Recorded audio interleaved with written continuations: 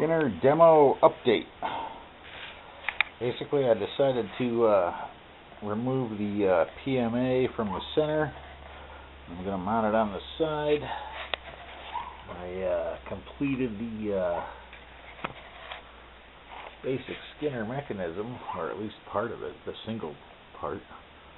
So there it is.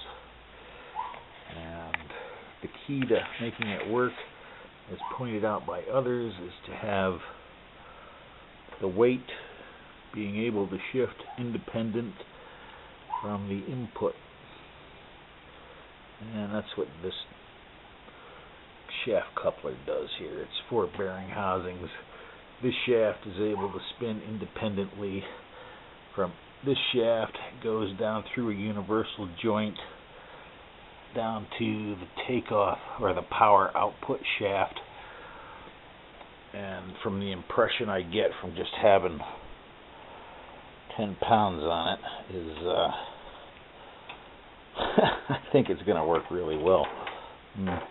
So basically, to get it to spin, it requires very little input energy. And as this arm here points the upper shaft, the tilt plate with all the weight on it will follow. So, and essentially what I'm thinking of doing is to attach another arm here going out that way for a counterbalance to prevent the whole device from oscillating at a higher RPM.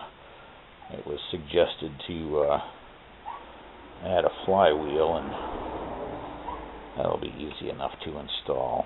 So, thanks for watching. Enjoy the day. Hopefully we'll be able to power a permanent magnet alternator with a MPPT circuit to actually get it to generate some electricity.